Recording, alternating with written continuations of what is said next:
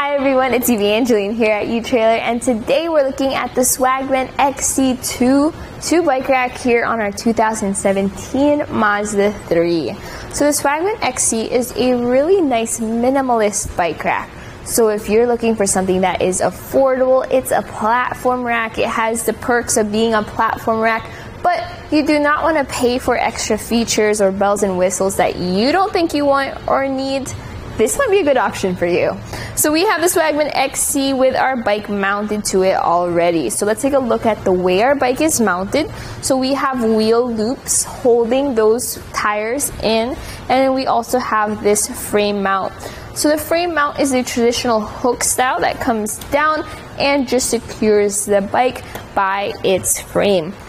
So if you do have, let's say, a carbon frame bike, this might not be as ideal, but for most of your regular bikes, your road bikes, your mountain bikes, this is the traditional option. So when you want to take your bike off, all you need to do is to remove this hook. To do so, you just press that lever on that hook and then lift up. Now from here, you can either tilt it back and then lift it over. What I like to do is actually just take this hook completely off, put it to the side. I can then even lower my mast if I want to, but right here, this is enough clearance for me to just lift it over that mast, and then I'm ready to go on a bike ride. And with the bike out of the way, we get to take a closer look over here at our bike rack. So right over here, we're going to put this hook back into place. Now make sure it is lined up where that hook is facing that frame, and you can see how it ratchets down to secure that bike. I'm going to put it all the way down here because there's something extra special here with the Mazda 3 and it's pairing with this bike rack. So usually with a bike rack, since I do not get to tilt this one away, I would usually have to lower this mast completely.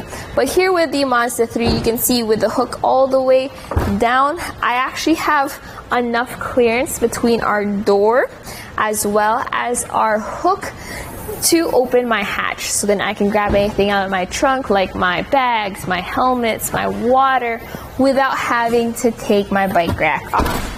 I would still need to take my bikes off, but this does save me a little bit of time and gets me back out onto the trail a little bit faster.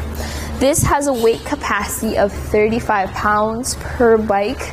If you do have maybe extra heavy electric bikes, this will not be a good fit, but most of our bikes here at eTrailer, they're just regular bikes, are within that 35-pound weight capacity. We also have these hoops, and these hoops can accommodate for different wheelbases. So you just rotate this knob in order to loosen it, and from there you can move that loop back and forth just to get the best fit on your bike. Also, if you have handlebars that collide with, let's say, the seats of your other bike, this will help you move them around as well. Now let's take some measurements. Whenever you have a bike on your vehicle, there's going to be some length added to the back of it. So measuring from our bumper to the end of the bike rack, which is by these loops, it's going to be 20.5 inches. Now that's actually pretty compact for a 2-bike platform rack, but it's still going to be a length you're going to have to remember whenever you're backing into your garage or trying to park into a really tight spot. Let's also take a look at ground clearance. Ground clearance is right over here at the center. So below that to the ground, it's going to be 12.5 inches. Now at the shank to the ground, it's going to be 9 inches. So you do have that slight shank rise, which is going to be helpful because this car sits, especially with this hitch sits a little bit closer to the ground compared to other taller SUVs or trucks. So you're going to want that ground clearance whenever you go up steep inclines like driveways or hills. You're going to appreciate that slight shank rise. Now, another thing we're going to take a look at is how to make this a little bit more portable. So this does not fold up, but what it does is that the arms fold up. Let's take a look at how to do that. We have these pins, and you're just going to pull this pin, and then you're going to lift up on the arm. line up the holes and then push that pin straight through.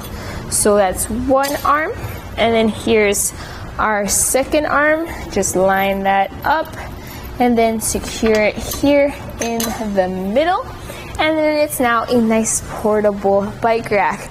You're definitely going to want it in this position if, let's say, you're not planning on driving around town. You also don't want it taking up space kind of behind your vehicle.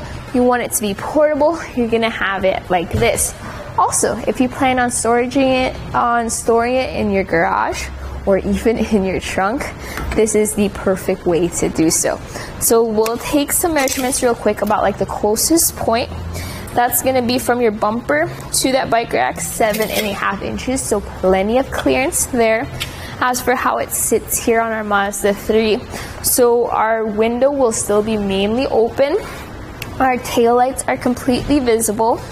Now our license plate is right over here, and our backup camera is slightly offset towards the drivers, but it is still in this general direction.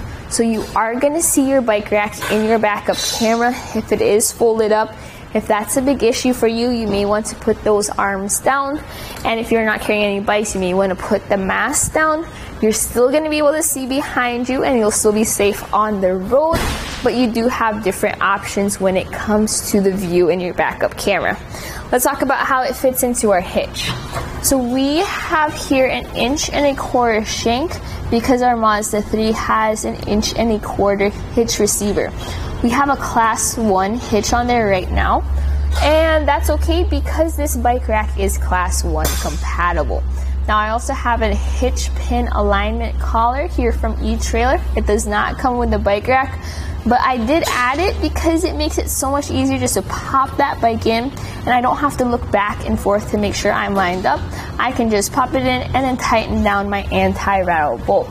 So that anti-rattle bolt comes with a wrench to tighten it down, but I recommend picking up a ratchet wrench with a 3/4 socket. That's what I use because it's so much easier that way. But with the anti-rattle bolt tightened down, you can see here that our shank itself is secure to the bike rack. If there is any movement, it would be coming from these bolts holding the arms into place, but that shank has that rattle taken out, making for a smoother ride for your bikes overall. So my final thoughts about the Swagman XC2 is that it's a really nice and simple bike rack. It does what you need it to do. It can carry your bikes from one place to another. You don't have to compromise with a hanging style bike rack where the bikes may accidentally swing into each other. This is really nice if you want a platform rack at an affordable price. Now if you want some extra premium features, we also have those here at etrailer.com. Things with tilt away, swing away, fold up. But if you just want something nice and simple, this may be a really good option for you. So this was a look at the Swagman XC2 Bike Rack here on our 2017 Mazda 3. This is our test course. Let's start with the slalom. This shows side-to-side action, such as turning corners or evasive maneuvering. Then, onto our alternating speed bumps. This shows twisting action, such as hitting curbs, potholes, road debris, or even uneven pavement. Last of all, the solid speed bumps. This shows up and down action, such as driving through a parking lot or parking garage, or driving in and out of a driveway.